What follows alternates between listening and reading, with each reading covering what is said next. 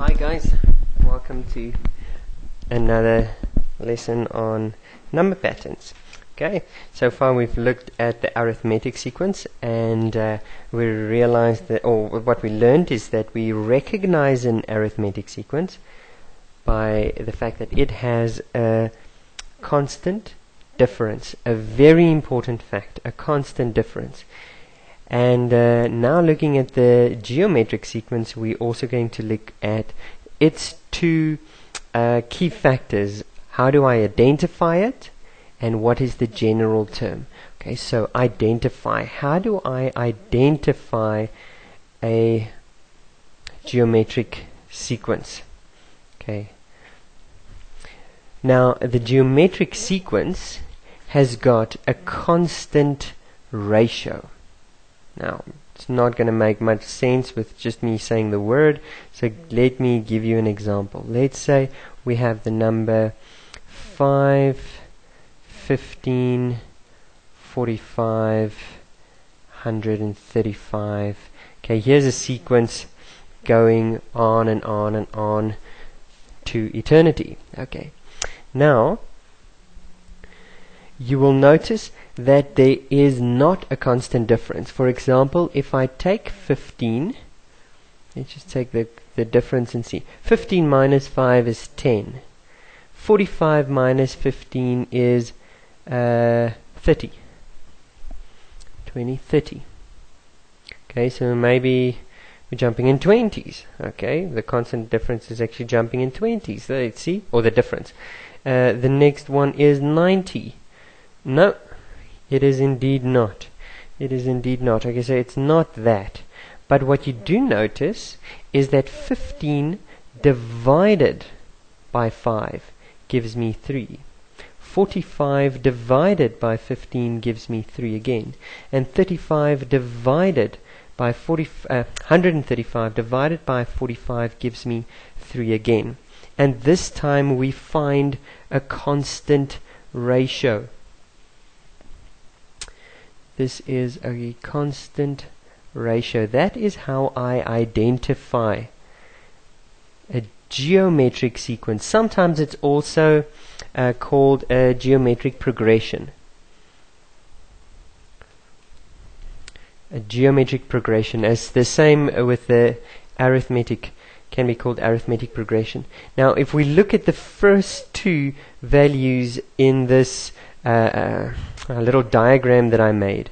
This one is still my first term and it will take the value of a. That is still my first or alpha term. And this 3 will take the value of r and be called the constant ratio. Now you'll understand now why I'm giving you an A and an R, because in our next, what we look at next is the general term. The general term. Now you'll remember that any sequence has got term numbers or term positions.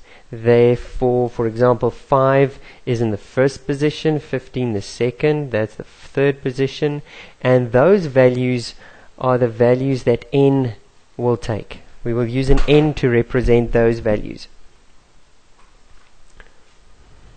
Now the general term is a formula for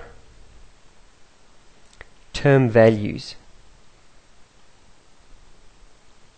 So if I know I want the 100th term, then I will use the general term and that 100 to work it out. Now the general term for a geometric sequence is your first term multiplied by r for n minus 1 times.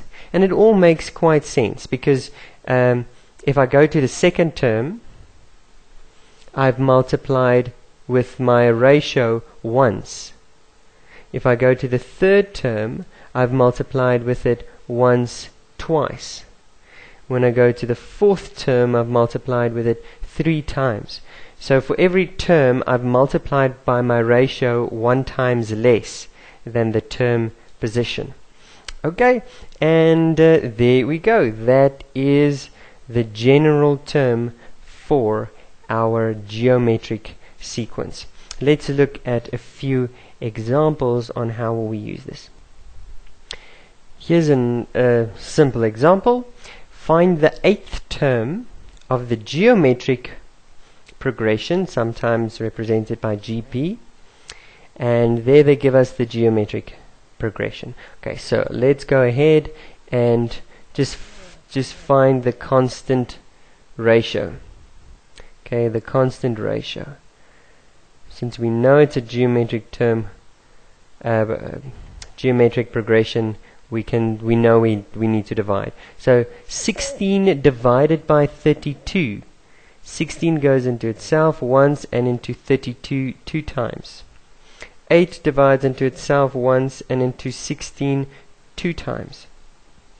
So I see 8 over 16 or 16 over 32 are both the value 1 over 2.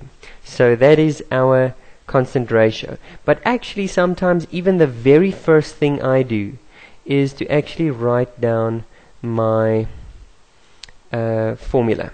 And therefore, please remember, never in any of our tests will you get formulas.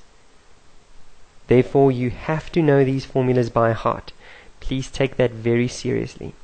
Okay, so my first term is 32. My constant ratio is a half. And for now, we're not replacing n yet. Okay, we just want our general term first. And there's a formula to find any term. Now we can go ahead, and they asked us to find the 8th term. So we'll put in the 8 into the position of n, because the 8th term means the term in the 8th position. N is therefore 8. Sorry. And then now I can replace my my n with the 8, and therefore 32 times a half to the power of 7. 8 minus 1 is 7. Okay, so I get 32 is actually 2 to the power of 5. And then I am multiplying this with 1 over 1 to the power of 7 and 2 to the power of 7.